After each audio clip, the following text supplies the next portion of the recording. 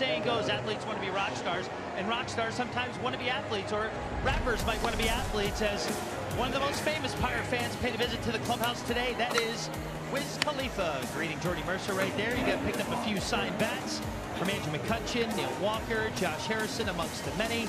Posed for pictures. There's the hometown boy. Get the picture with the hometown rapper. There's Kutch giving him a bat.